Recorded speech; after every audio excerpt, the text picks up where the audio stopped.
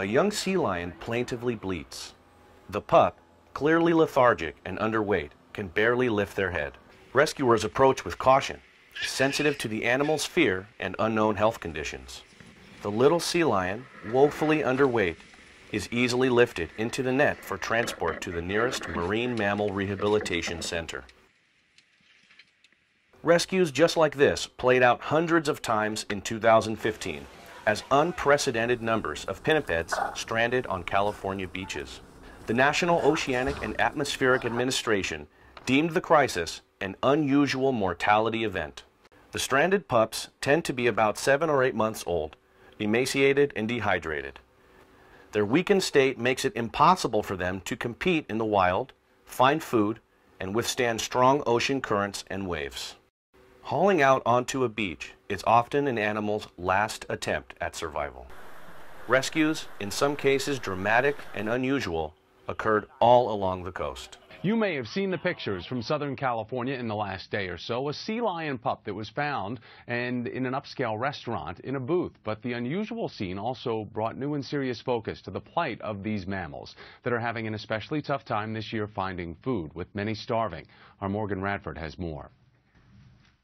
Hungry and malnourished, she took a seat like every other customer. The chef at this restaurant posting on Facebook that this baby sea lion was early for her reservation. We were surprised to see a really young sea lion pup that had actually spent the night in this booth at the restaurant. In desperate need of medical attention, the SeaWorld rescue team carried her away, giving her what she needs and calling her Marina. This pup weighed 20 pounds when we rescued it this morning. It should be about 40 to 50 pounds out in the wild right now.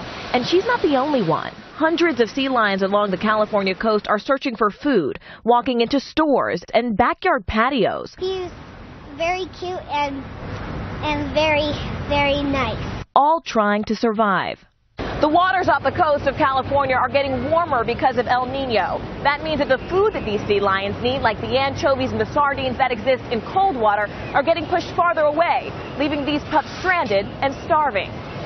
Not only are they looking for high ground, they're also searching out food. 2015 was the hottest year on record, according to NASA, and SeaWorld rescued 990 California sea lions, just like Marina.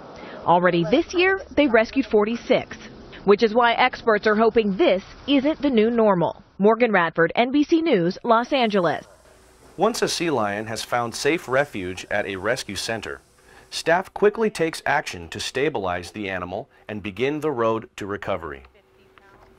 Fluids are administered, antibiotics if necessary, and some animals require heaters to help them regulate their body temperatures.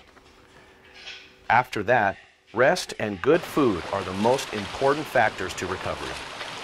While scientists are still researching the reason for the unusual mortality event, the availability of prey seems to be a key factor.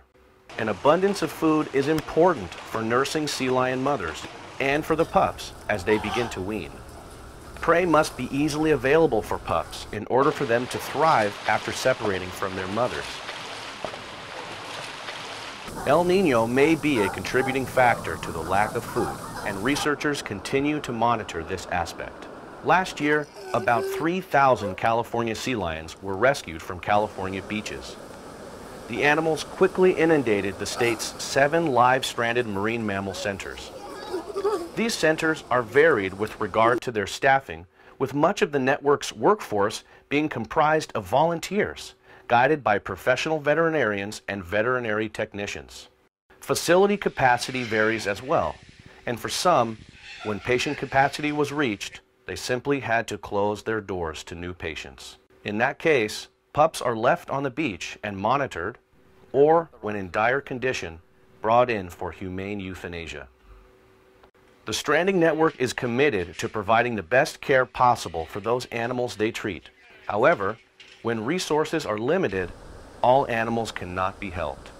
2015 was a hugely challenging year for all the facilities in the stranding network, and 2016 is quickly shaping up to bring more of the same.